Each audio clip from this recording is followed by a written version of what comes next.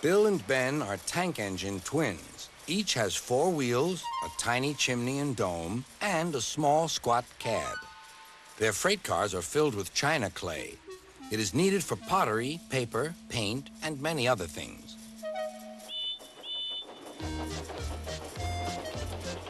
The twins are now kept busy pulling the cars for engines on the main line and for ships in the harbor.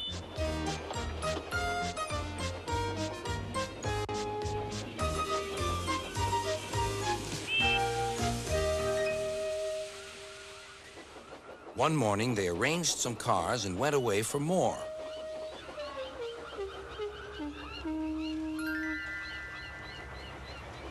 They returned to find them all gone. The twins were most surprised. Their drivers examined a patch of oil. "That's diesel," they said. "It's a waddle?" asked Bill.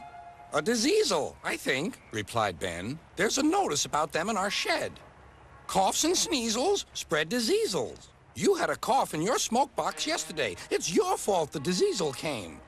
"It isn't. It is." "Stop arguing, you two," laughed their drivers.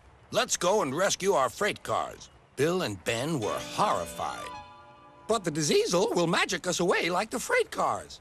"He won't magic us," replied their drivers. "We'll more likely magic him." "Listen, he doesn't know you're twins, so we'll take away your names and numbers, and then this is what we'll do."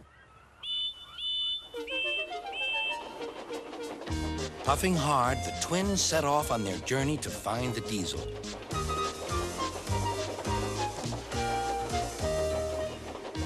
They were looking forward to playing tricks on him.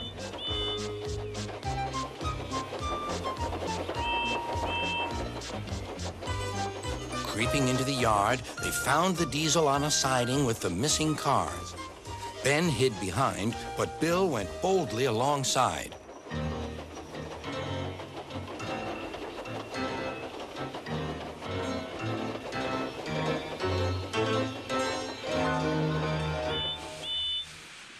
The diesel looked up.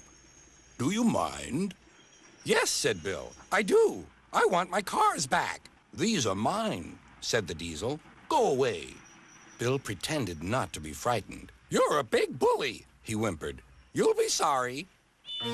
He ran back and hid behind the cars on the other side.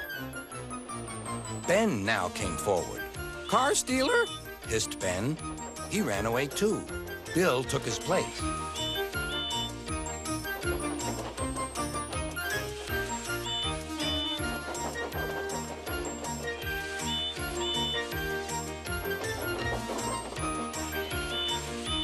This went on and on till the diesel's eyes nearly popped out. "Stop, you're making me giddy." The 2 engines gazed at him. "Are there 2 of you?" "Yes, we're twins." "I might have known it."